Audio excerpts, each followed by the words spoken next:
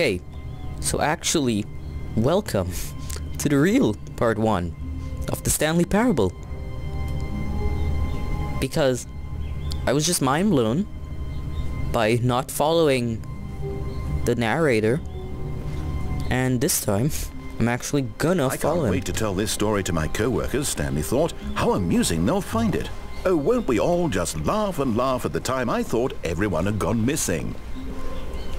When Stanley came to a set of 2 open doors, he entered the door on his left. Yes, I follow you this time, Mr. Buns. What do you think now? Yet there was not a single person here either. Feeling a wave of disbelief, Stanley decided to go up to his boss's office, hoping he might find an answer there. Let's go up this time.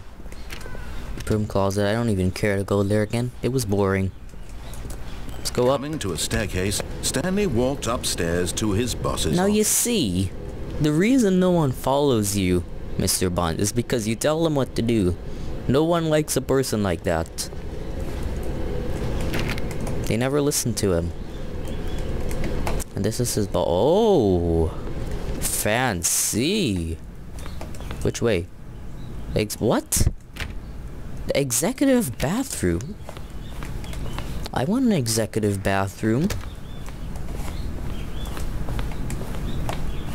Stepping into his manager's office, Stanley was once again stunned to discover not an indication of any human life. That must mean he's not a human unraveled, either. Stanley wondered in disbelief who orchestrated this. What dark secret was being held from him? What he could not have known was that the keypad behind the boss's desk guarded the terrible truth that his boss had been keeping from him. And so the boss had assigned it an extra secret PIN number, 2845. But of 2845. course, Stanley couldn't possibly have known this. Come on. Okay. Give me 2845. Stanley yet incredibly, by simply pushing random buttons on the keypad, Stanley happened to input the correct code by sheer luck. That was pure Amazing. luck. He stepped into the newly opened passageway. What? What passageway? Passages to... Oh. Okay. So are they in here? Were they just playing a prank on me? Or what? What was it? There's no clear indication of where to go. Any secret behind here? No, Mr. Buns doesn't seem to get angry either when I go here. So let's go down this red elevator. Because red, you know, totally doesn't mean death.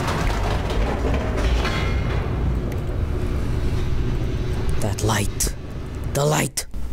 Descending deeper into the building, Stanley realized he felt a bit peculiar. Diarrhea. It was a stirring of emotion in his chest, as though he felt more free to think for himself, to question the nature of his job. Heart attack? Why did he feel this now, when for years it had never occurred to him?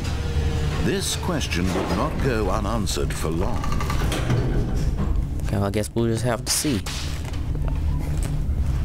There's a clear-cut pathway, so easy to follow. Walked straight ahead through the large door that read Mind Control Facility. No, I didn't.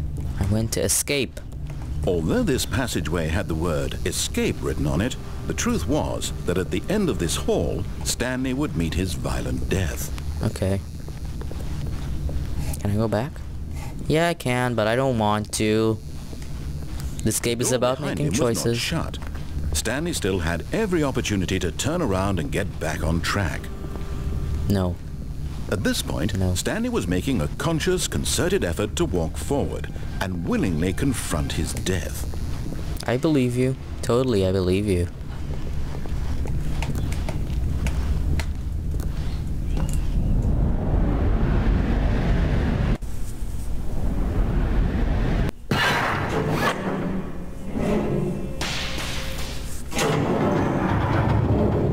As the machine whirred into motion and Stanley was inched closer and closer to his demise, he reflected that his life had been of no consequence whatsoever. Stanley can't see the bigger picture.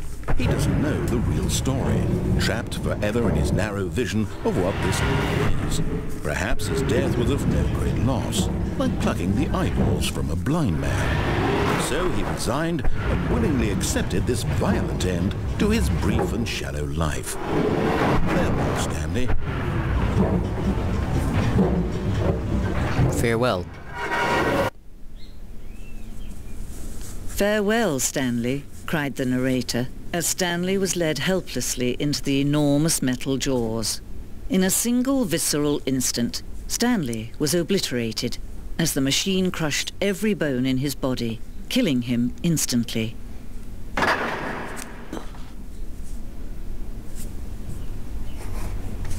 What?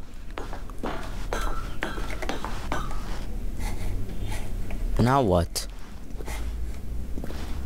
And yet it would be just a few minutes before Stanley would restart the game, back in his office, as alive as ever. What exactly did the narrator think he was going to accomplish? I know, right? When every path you can walk has been created for you long in advance, death becomes meaningless, making life the same. What's this? Do you see now? Do you see that Stanley was already dead from the moment he hit start? Credits? Okay. Well, thank you so much for watching this Let's Play. Thank you so much. And, don't you worry, John. Okay, I like this Let's Play. This game. Oh, look at these two. How they wish to destroy one another. How they wish to control one another. How they both wish to be free. Can you see? Can you see how much they need one another? No, perhaps not. Sometimes these things cannot be seen. But listen to me. You can still save these two. You can stop the program before they both fail. Push escape and press quit. There's no other way to beat this game. As long as you move forward, you'll be walking someone else's path. Stop now and it'll be your only true choice. Whatever you do, choose it. Don't let time choose for you. Don't let time... Yeah, bye-bye, Stanley. She was giving me really bad advice there, to quit the game.